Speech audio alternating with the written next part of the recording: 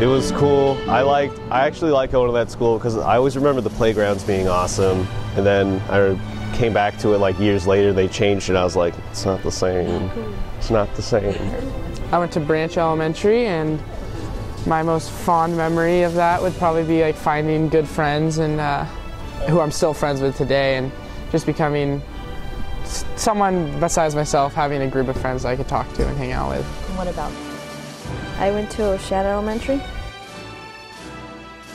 That I got like 3 reading medals, and then I always got perfect attendance. I remember my class being really close. We're all still like kind of friends here.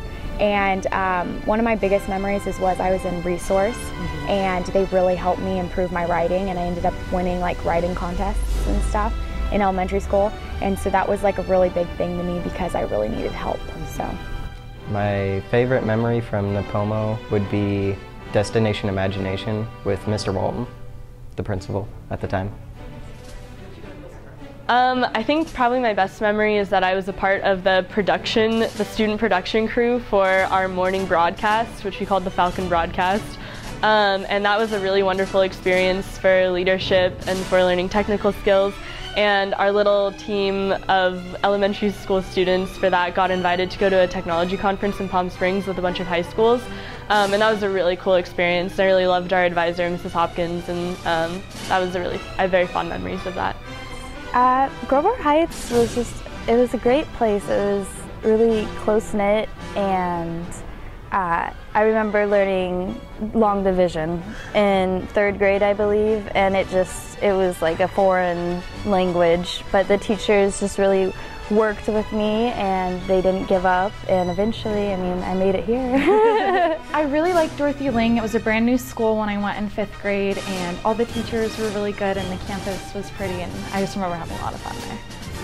It's when my 6th grade teacher, she taught us a ton of rhymes and different songs that help us remember mathematic equations. So like, for example, we had like a triangle one with acute, obtuse, and just some right angles, and then we had all kinds of different songs, and I still use them to this day because I still remember them all from the rhymes, and they're really helpful. I would have to say at Napomo Elementary, having Mrs. Foreman in her class, we did cooking and science experiments besides just the regular school stuff, and it was really fun.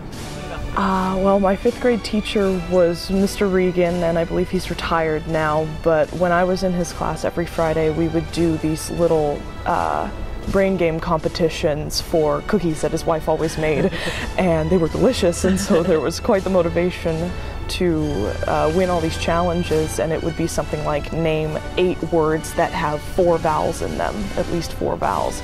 And they were just little things, but it built up our vocabulary and it built up our critical thinking skills and things like that. And all I remember, of course, is the cookies, but it turns out it was actually really helpful.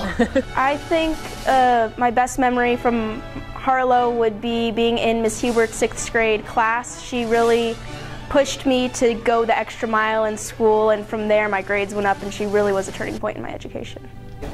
We always did like group projects in 6th grade, and then like the winner of that group always got to go get Jack in the Box for lunch, and it was, yeah.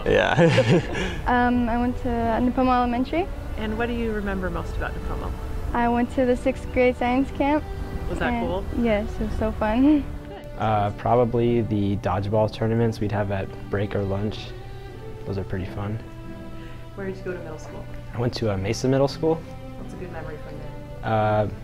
Probably dodgeball that we had there too.